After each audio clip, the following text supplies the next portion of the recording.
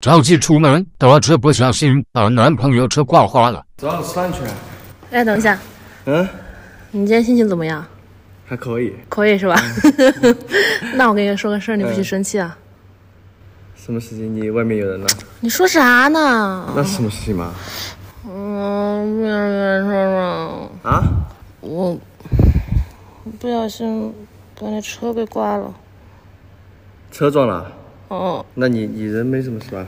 我没事儿，我人没事儿，你车有事儿。车撞哪儿了？你自己看吧。你这个咋办嘛？没什么大问题。你不要在这里强颜欢笑啊，范！你想发火就发嘛。没什么问题。这个你报保险没有？我没有啊，我不知道要报保险。你不要觉得我拿着手机在这儿拍，你就在这里演是吧？你想骂我你就骂嘛。没什么大问题。我不拍了行吗？我不拍了，你说嘛。下次遇到这种事情，第一时间先拍照，然后找交警报保险，好吧？如果处理不下来，你就给我打电话，我去处理就好了。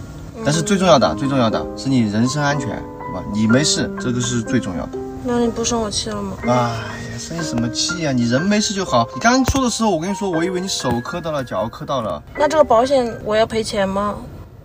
你说啊？我说你要找我赔钱吗？本来想找你赔，你这么一说都不好赔。你想帮赔？那我是吃火锅嘛。可以，你请客，我买单。真的？